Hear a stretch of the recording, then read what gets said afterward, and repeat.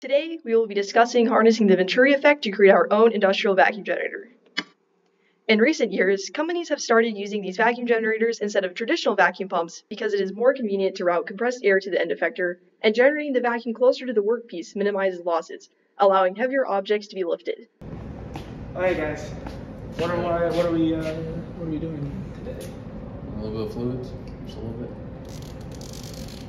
Cause you had a bad day. So, is our project goes off of a little thing called the Bernoulli's equation, and we get it. P1 was. Can you move out of the way? Can you lower the monitors? See these turns right here? Trash. Don't need them. Don't matter at all. I'm gonna take a little tangent. Talk about the conservation of energy. Not really talk about it, really just write down an equation. There you go. U2 is equal to D1 squared over D2 squared. U1. That's 2. Alright, so we can rewrite that. D1 plus 1 half.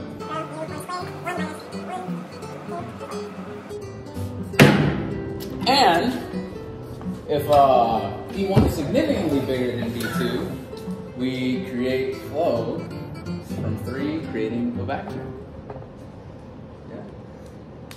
Based on Bernoulli's principle, a very simple prototype was modeled, but as you can see from the flow simulation, we would have gotten a lot of backflow. So we switched to this new design where the air supply is less likely to flow to the opening where we want to generate a vacuum.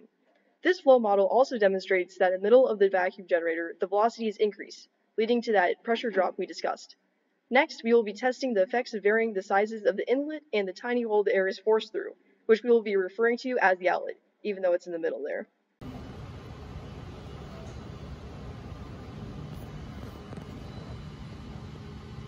Ooh.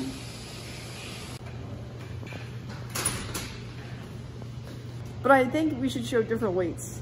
Or we could just be like, look how heavy of objects we can lift. You know what we should do? Just...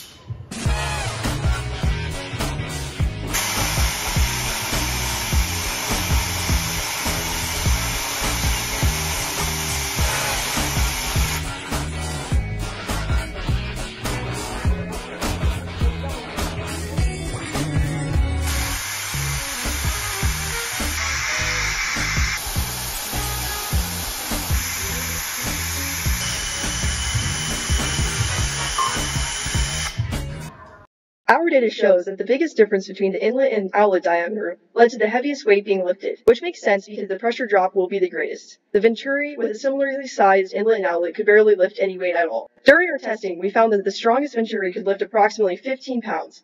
Very impressive for a simple 3D printing prototype. And that's it. Thanks for listening.